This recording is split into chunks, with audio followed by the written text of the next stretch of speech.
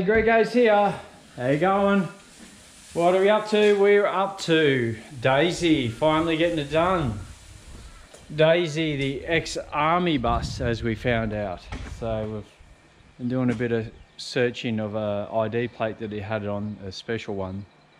And apparently it's ex-army, which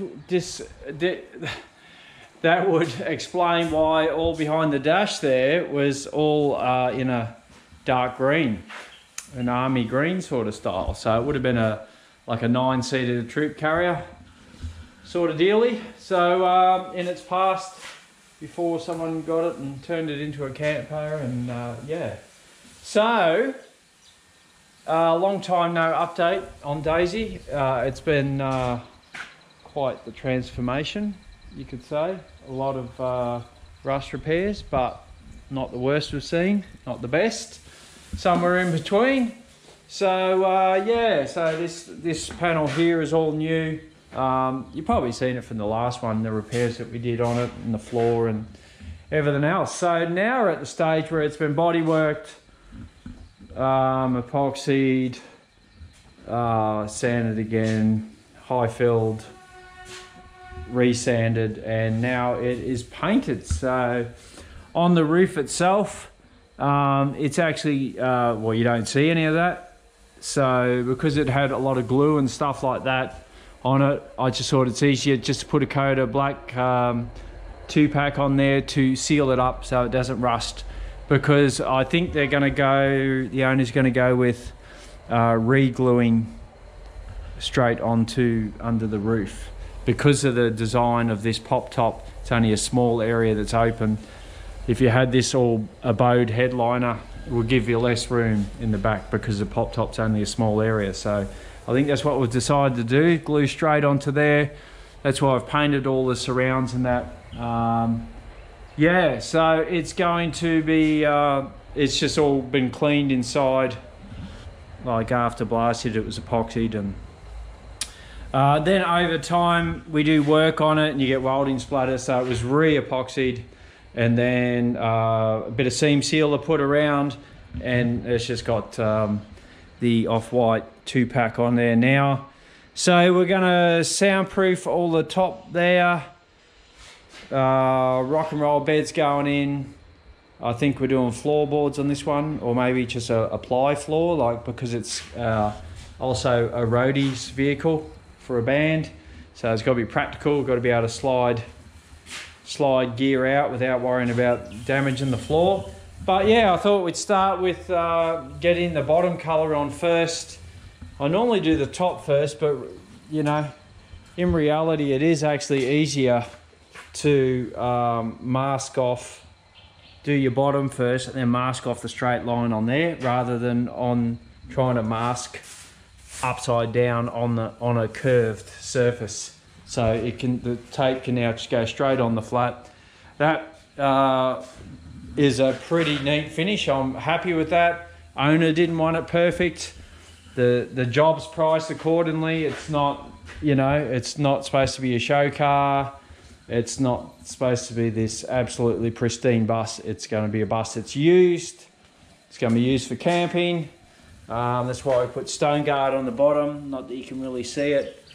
Yeah, so I'm pretty happy with that, really, because the panels weren't in the best condition. They've had some repairs on there. So yeah, I'm really quite pleased with how it's come up. It's a pretty nice bus. So it's a very similar colour to what it would have been painted, not originally, but when the owner first got it. The blue is you know, it was heavily faded when it came here to get all its work done, and the blue now has been given that lift, but it is not far off the tone, possibly a little bit brighter, but you're going to get that brightness when it's got fresh paint anyway. So super happy with that. So I think the best thing's going to be, I was going to start doing the doors, but I thought, no, get the body done, tackle this top, and so that's what I'm going to do tomorrow, is to sand and paint the whole top part. But you know, all the inside's done, all the bottom's done. It's actually not a big area, so really, and a lot of this is covered by the pop top, virtually all the back.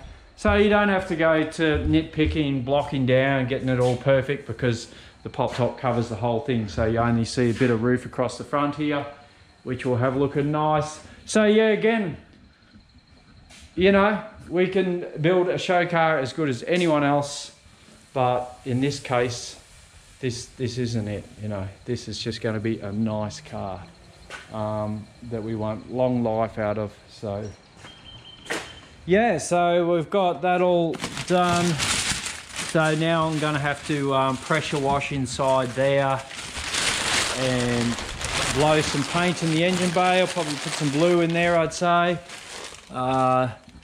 Yeah, so just tidy that up basically. You just got to yeah, pressure wash it, give it a bit of a scuff. Anything where it's bare, like along there, blow a bit of primer on it, a bit of edge primer or something even.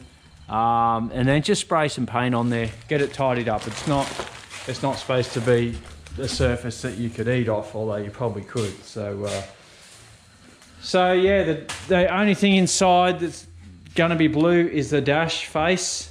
Top's gonna be black, and across the face is in the blue, so you get a little bit of color inside. But I think the trim inside is gonna go, you know, like a red, not a bright red, but yeah. So it's gonna be cool. Looking forward to yeah, doing a bit more. So we've obviously got the wheels I'll need to freshen up. It's got hub caps, I think, so we will probably paint them in the same white as the top, the wheels, and bang some caps on. Happy days. One lovely 68. So good job without going to extremes.